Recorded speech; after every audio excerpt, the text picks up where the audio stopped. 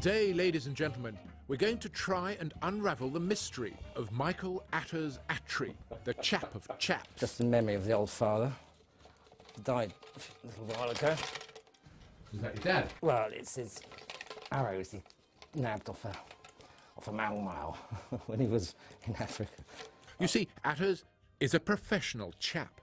Only the best is good enough. So there's certain things I cannot stand. And that is people pretending to be a chap and all the rest of it, and they don't iron their shirts, and you just see all this sort of slop everywhere. That is irritating. But certainly, I'd say I'm a bit of a chap, really. So, yeah, it's a chap's house. Although I'd rather like it when it's Philly's house, to be honest, you know. Now, a fine set of whiskers is, of course, de rigueur for a chap. Keep the topiary absolutely precise.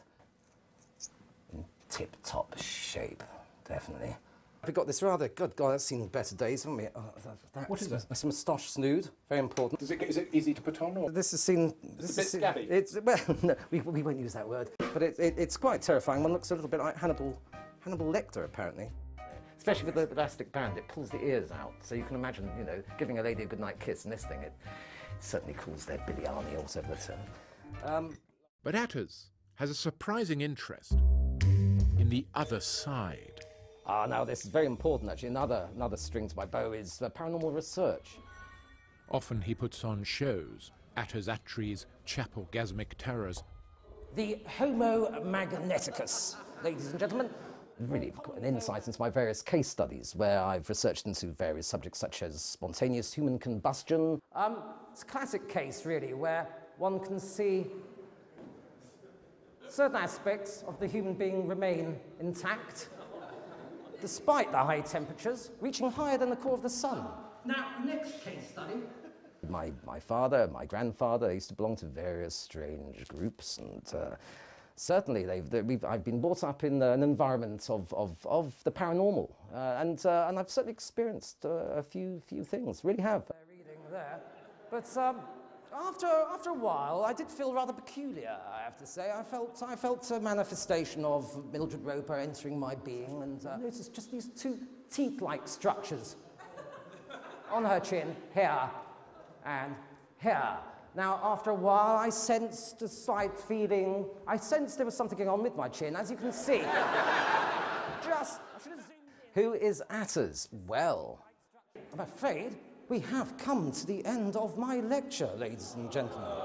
I certainly couldn't work in an office 9 to 5. I'd be swinging from a rope. I don't think I'd cope with that one. So I have to, you know, vent myself in various ways, and I think taking the mickey out of many things in a self-effacing, rather chappish way, it keeps me going.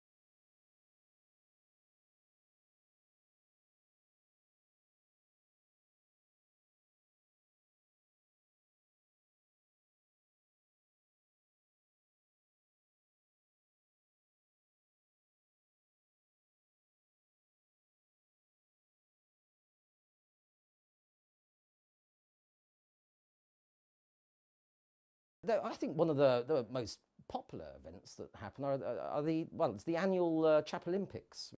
In fact, I quite often have won the Bounders Award there. To win the coveted golden bowler, one has to be struck by a filly, and I actually managed to get multiple punches.